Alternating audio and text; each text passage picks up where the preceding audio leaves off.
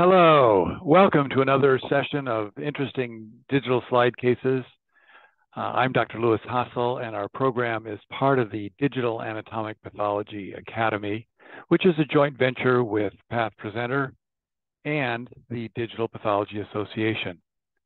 Our cases today come from the realm of GYN pathology and involves a relatively young woman who was found to have an ovarian mass on clinical exam. The mass was unilateral, about 8 centimeters in size, kind of palpable as in large, but not overly massive. So it was deemed that surgery would be needed to establish a diagnosis and determine a prognosis. And so she came to resection. And although we did not take a photo at the time, this photo from the literature with a wonderful black, probably MGH origin backdrop shows the features that were noted, which consisted of some gelatinous type of pale reddish tan tissue with intervening fibrous areas, and some of the cystic changes that might also have been noted. A frozen section was performed, and this sample is representative. As you can see, it's a loose, somewhat sieve-like pattern with small cystic spaces. And we might think at low magnification of a number of things, a microcystic stromal tumor, for example, or potentially even a neoplastic lesion. Looking at the variable amounts of follicular patterned structures, however, we see that there's this central kind of loose proteinaceous material, somewhat pinkish. And looking at the cells surrounding and lining these areas, these have a nice eosinophilic structure and fairly round nuclei, not particularly closely packed. So a diagnosis of Struma Ovarii was rendered at the time of frozen section. Now, as we know, that's a monodermal teratoma that includes thyroid tissue and may be present either in isolation or as a component of other teratomatous lesions. But among the monodermal teratomas, this is the most frequent type of monodermal teratoma. What made this case interesting became evident at permanent section, which is seen here, which again shows nice areas of sort of macrofollicular pattern, a lot of colloid type of structures, but became a little bit worrisome as we saw these more solid areas like this and came into higher magnification. Now, as you can see, these cells, again, still have this sort of follicular pattern, but the follicles are much smaller. The cytoplasm is clearing, and there's a degree of nuclear atypia here. So looking further, we saw that there are some areas where we get this scalloping, and the nuclei seem to be crowding a little bit. And if you'll take my word for it, there are a few nuclear grooves beginning to be evident, as well as some variability with macronucleoli in some of these cells, and a little bit of coarsening of the chromatin, occasional some clearing, and features of that sort. So begin to suspect there's a little bit more nuclear atypia here. And as you may have picked up when I was at low magnification, we also have an area where, in addition to this sort of mixed follicular pattern, we begin to see a more classic papillary type of architecture down here.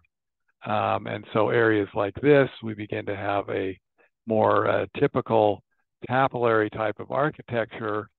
And as we come into higher magnification here, we can again see more fully develop the nuclear features of papillary thyroid carcinoma with some nuclear grooves, some crowding, some coarsening of the chromatin, occasional nucleoli, and this clearing in the cytoplasm with the formation of, at least to some degree, areas of papillarity, allowing us to classify this as a a more classic type of papillary carcinoma with areas of more follicular differentiation.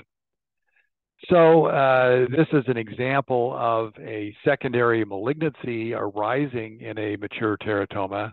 Here again, we see nice areas of papillarity here in what would certainly pass as a textbook example for papillary thyroid carcinoma if you were coming from the thyroid. So secondary malignancies arising in teratomas include a number of tumors from the mature cystic teratomas that include all three germ lines. Most commonly, squamous cell carcinoma is seen. And that's because the dominant epithelium in these usually is squamous epithelium. But we can see a variety of adenocarcinomas, colonic, lung, other types of adenocarcinomas, pancreatic, and so forth. We can see melanomas with some frequency and occasionally sarcomas. Neuroglial tumors have been reported, and then there is a variety of mixed phenotypes that can also be seen, such as biphenotypic tumors of various CNS and rhabdoid or sarcomatous lesions that become quite rare, but quite bizarre also to sort out. From the monodermal teratomas, certainly thyroid carcinomas and strumal carcinoid would be the two main lesions which are seen in this circumstance. However, one of my colleagues, Dr. Atwee, and other of our residents did a very exhaustive search of the literature when writing a review and came up with this rather lengthy list of reported secondary cancers from teratomas. And as you can see, they run the full range from unusual mesenchymal tumors to salivary gland tumors, brain tumors, and so forth on down the row of possible neoplasia. When we think about papillary carcinomas arising in Struma Ovarii, this is certainly the most frequent malignancy that arises in Struma Ovarii.